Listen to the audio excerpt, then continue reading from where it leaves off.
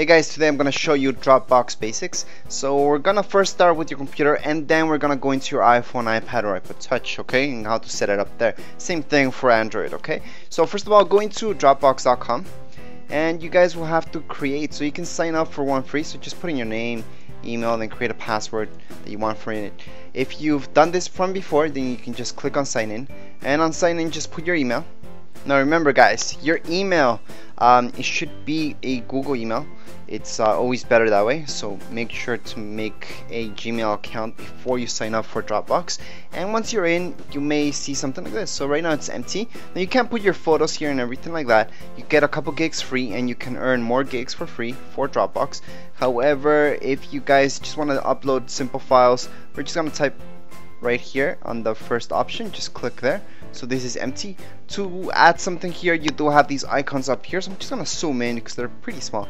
And right here, for example, we have upload, new folder, and share folder. So you can share this stuff with people and you can always delete it from your Dropbox. So we're gonna upload something just for you guys to see, and we're just gonna click on select folder. From our desktop, we're gonna load up this GIF file, and it should be done really fast. Okay, so it depends how big it is, how long it's gonna take to load up, but it's pretty fast, and you can do this from any computer, so you don't need to have Dropbox installed on the computer that you're using Dropbox. Okay, that's the cool thing about Dropbox, you can access it from anywhere basically. But if you want to have it right there on your computer, for example on your Mac, then you have to download Dropbox. So we're just gonna go right here and we can see how many gigs we have, and we can see this install button. Okay, so what you guys want to do is click on install, and then we're gonna download Dropbox. So just click on free download. Once it's downloaded, we can just click here. Here's the DMG file. We can just double click on that.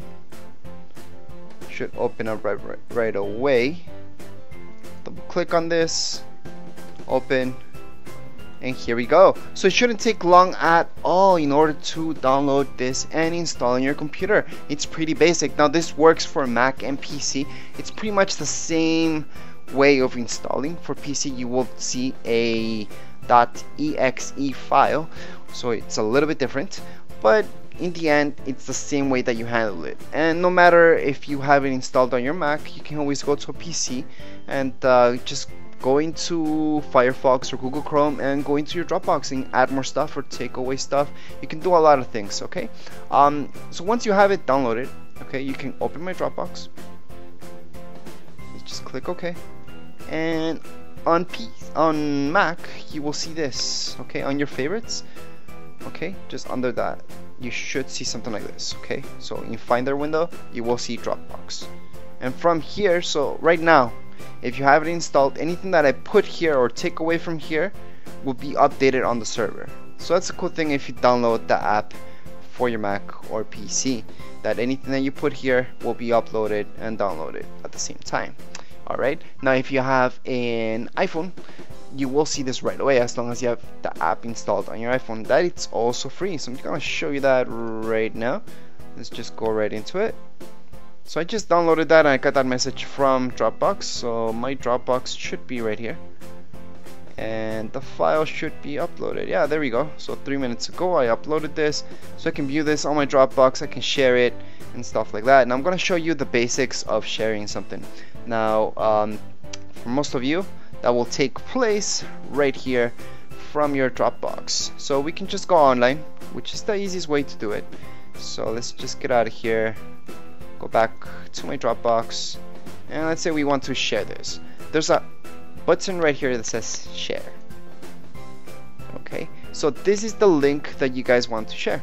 So it's just about the link. Okay, you guys can put an email right here to the person that you want a message, or you guys can just copy this link and post it on Facebook or anywhere, and that's the link to that specific file. Now you guys can share your entire library in your Dropbox.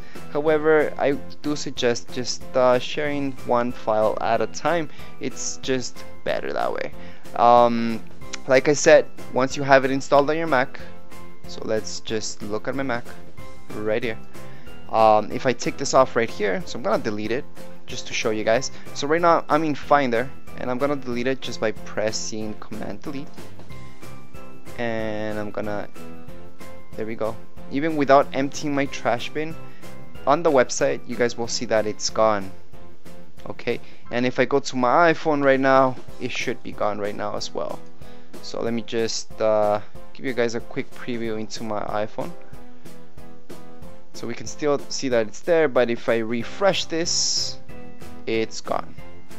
Okay, so it takes a second to refresh, and then I have no more files. So that's the basics of your Dropbox. Remember, you do have a couple gigs. However, I do suggest sharing your files and just trying stuff free so you guys can get more space on it.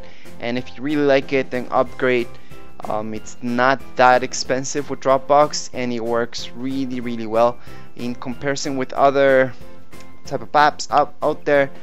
This one kind of works like iCloud. So remember, you also do have your iCloud if you have an iPhone or something like that, which gives you 5 gigs, and on top of that you can have this Dropbox. So it's really working out well.